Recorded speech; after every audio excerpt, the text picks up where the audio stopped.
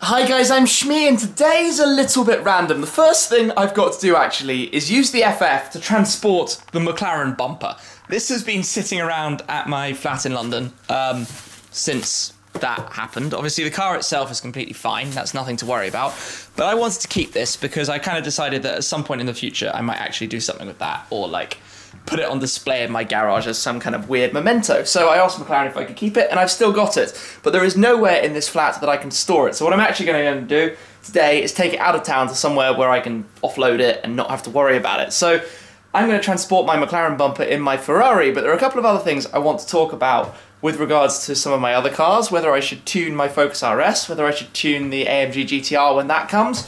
So I'm just going to go with it really and see what today has in store on what is a rather wet and miserable day, but one where I'm transporting the bumper. I just looked a complete fool in my apartment building going past the receptionist with this pile of stuff because I'm also taking some boxes home. Another quick shout out again to Marshall, because after Gumball 3000 they hooked me up with that speaker, the Stanmore Bluetooth speaker that I use in my bedroom. It's awesome.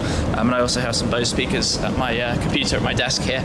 But I'm going to be throwing all of this into the FF, for which I still have my stupidly wrapped key in the light blue like the LT Coupe and the purple like the LT Spider. The other key, you might remember, it's painted in the Blue Le Mans paintwork, but I don't like using it because I don't want to scratch it or damage it in any way. But I'm using this car tons at the moment for like pretty much every daily trip. The Focus RS is still up in Scotland at the minute. Eventually it will come, I guess, back down to London, but for now it's the FF for pretty much everything, and this is basically why. It's just so super easy to use, you know. Put the seats forward, I'm going to be able to take the bumper no problems here, I think. Squeeze it in through that. So the big question is whether I can do this with a camera in my hand, but I think so. Fun fact, because it's carbon, it literally weighs nothing. I can hold this bumper with one finger, literally in the air with one finger. No stress. Here we go. Can we get it in? Yeah, we're in. Nice and easy. That actually fit in the McLaren as well, as it happens. And then just these two to throw in as well. A bit random, I know. Daily vlogs, hey. Put that in. And I think I'll throw the other box in the back in a mo. But let me just come over to the McLaren that lives over here, because I posted this on Instagram the other day. It's rather amusingly snug, the fit in this space. This used to be my only space. So I used to have the 12C here, then the 650S. And it's not actually as hard to get it in as it looks, just sensible reversing. And I've put it under the cover because I know I'm not going to drive it for a little while, so I cleaned it. Well, I went to Posh Wash, cleaned it up, and tucked it back in. Nice and lurking. That's the cover from Specialized Covers that I got when I got my 12C, which feels so long ago. Maybe I should update it with a purple one with silver piping and logo or something. Right, to the FF. Now, I've had a lot of people ask me why I tend to leave doors open when I start cars, and that's because by doing so, you get added noise.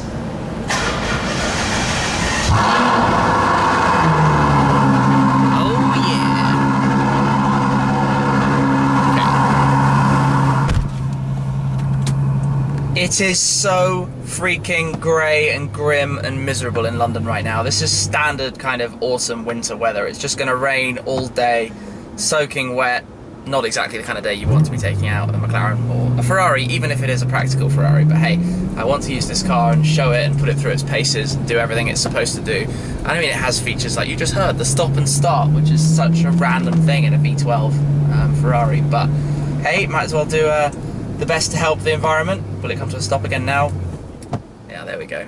Truly bizarre, but hey, it's the car I use all the time. 12,000 miles in the last year, pretty much. So, getting its life, I suppose, and it's doing a brilliant job of it in the process. I think if I had the Focus RS here today, I'd probably have taken that. That would be a little bit more appropriate in today's weather. But they're both all-wheel drive.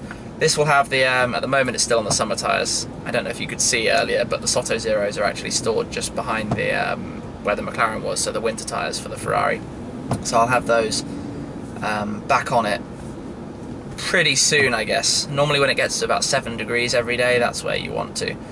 And then hopefully this winter, I will actually find some snow to drive it on, because that's something I really want to try, a Ferrari on snow that can actually handle it, because I've seen some pretty cool videos of FFs doing their thing at driving up some snowy sort of surfaces, even in the snow dome. They did one in a snow dome in the UK, which was fun.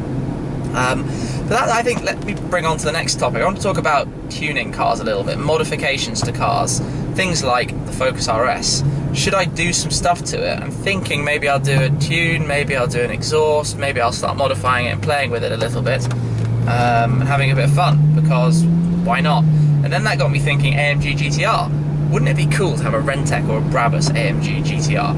I don't really know what I would need, but I don't think they offer too many carbon fibre parts for the GTR from the factory, so if I wanted all the sort of other like parts around the vents and things in carbon, I think that has to be done aftermarket. By the way, these 20-mile-an-hour speed limits in London are truly annoying. Like, why so slow? Although driving in this in comfort mode is not too bad. And then it probably comes to a stop again. Comfort mode is absolutely brilliant for just chilling, and then you turn the Manatino to sport and press bumpy road to soften the suspension again if you want to have some more fun, turn off auto for the manual paddles. I'm trying to think when the last time this car actually appeared in a video was. Outside of being in a car park or something when I actually filmed something with it, because I don't think it was that recently, but it is so brilliant for this kind of purpose. Oh, engine on, into neutral. Wasn't me. Sounds freaking mega, just a tiny blip like that. It's a really good car, the FF. So many people asking as well, will I upgrade it to the GTC4 Lusso? And I don't have any plans to, because by the time you've spec'd the V12 GTC4 Lusso, you've spent a lot of money. Over 300k pounds. And you know, this car's worth, I guess, 140, 150 pounds. So it's a massive upgrade cost. And to me, at the moment, I just can't justify it, because the spec of this, you know, I'd have to order a new GTC4 Lusso to match this spec, because the Mont Bleu is just a daydream. It's amazing, such a cool colour. So no plans for that, and I no plans to retire this car either. I have had it for 1 year, 1 month and 1 day, actually, since I bought this car at the time I'm filming this. So it's had a pretty good innings, and I don't see that innings ending anytime soon, because like I said, I want to take it to the Alps or something in the winter, and just generally use it more, because it's a great car for just, I don't know, I just feel so comfortable and always enjoy driving it.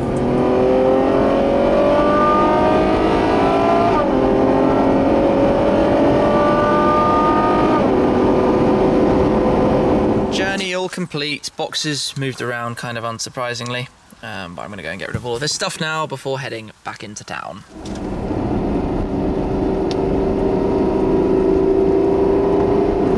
I'm on my way back, and guess what? No change in the weather. It is utterly atrocious. This is truly miserable today. Not cool British weather. Today has been a shocking day to drive. The weather just non-stop grim. It's still raining. It's 4 o'clock and it's pretty much dark now, which never makes things very exciting either.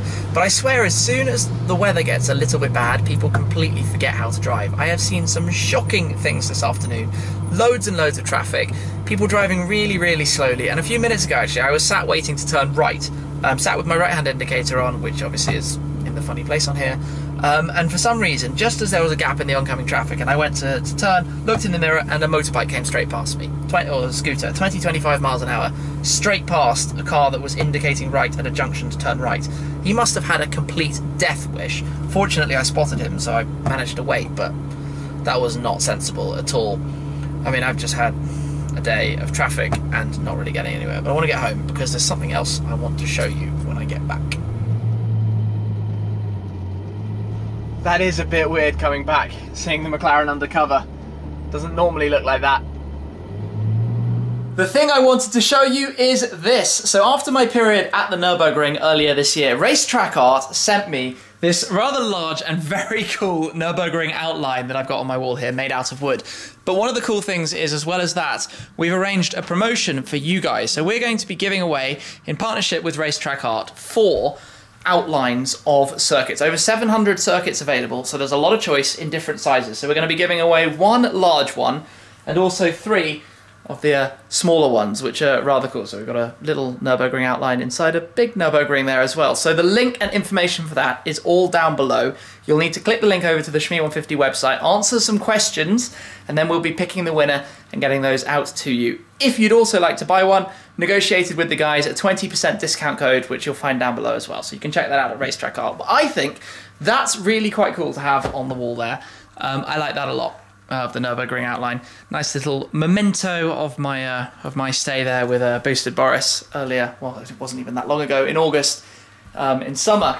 So yeah, this has been a longer day than planned with the traffic, but a fun one. I managed to get rid of my bumper. Concept of taking a McLaren bumper and a Ferrari is utterly bizarre, and now I have that on the wall in my living room, which is cool as well. So go check it out. Link and information is down below. But thank you ever so much for watching, guys. Appreciate it, as always. Let me also know your thoughts, by the way, on what you think I should do with the Focus RS and AMG GTR. If I should modify them, what I should do. I've got to do my spec of the AMG GTR soon as well. But lots on the horizon and some very, very exciting stuff coming up between now and Christmas. So stay tuned for that. Thanks for watching, as always, and I'll catch up with you again very soon. Cheers!